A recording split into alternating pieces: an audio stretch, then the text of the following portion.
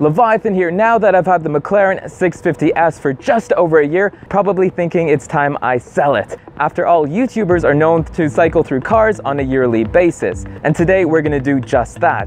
In fact, we're gonna post the car on an app called LetGO, and while the average price on the app is around $30, we're gonna do a little experiment to see what it's like to sell a $300,000 car. So let's troll.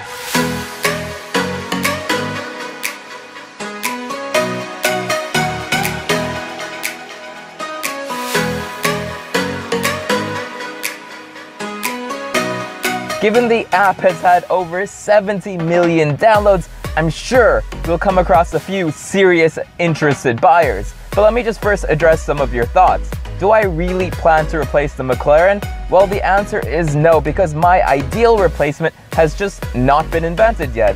You're probably thinking, ooh, there's so many faster cars out there. There's the 675 LT, there's the 720S, there's a Ford GT, there's a Ferrari 488. The McLaren is now by many standards outdated, but that's where you go wrong, because I don't look for a car just based on the shininess or performance. To me, it comes down to the experience that is right for me. I may look a little bit like Chris Harris, but I cannot drive anywhere like him. So for me, it really comes down to that driving experience, and to be honest, nothing beats the McLaren 650S. It's soft enough to put my dad to sleep, but fast enough to scare me.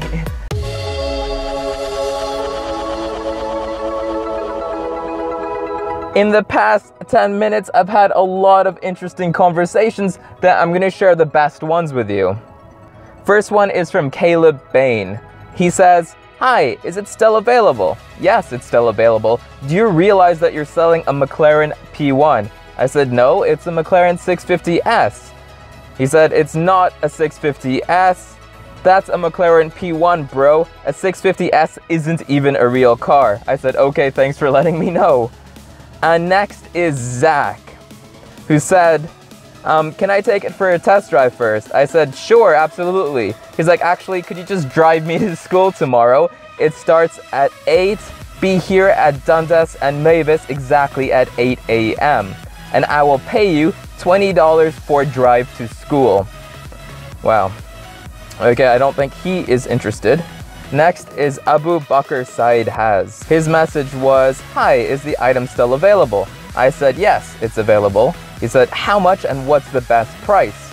I said, $300,000. He said, "Wait, you mean 30,000, right?" I said, "Yeah, right." And he said, "Does it come with wheels?" I can come and get it in a few days. And then I don't respond, so he gets a bit angry, saying, "You assume I don't have funds for this purchase." I said, "Correct." He said, "I just landed from Hong Kong.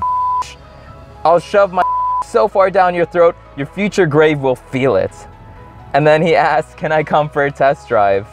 Wow, that's a good way to get a test drive. Honestly, if one of these guys actually wanted to come see the car right now, I'd gladly show it to them. Now we have Ray. "Are you right in the head, bro? Why would you even sell this on LetGo?" I said, "It's a sales app after all. You're an ignorant fool. Can I book a few test drives?" Wow.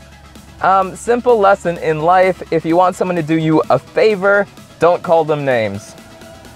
Next, we have Daman Singh. "Hi, is it still available?"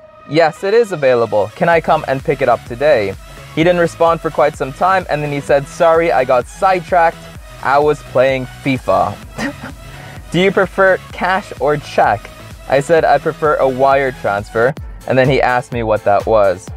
Next, we have Cyrus. "Hi, is it still available?" "Yes, it is still available. How much would you like to let it go for?" "Cash, $300,000. He said, "Okay, deal, let's do it. When do you want to meet?" I said, "Now." He said, "Okay, let me go get the cash."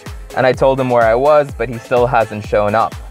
Next, we have the Chevy guy, who said, "Is the price negotiable?" I said, "Absolutely. What's your offer?"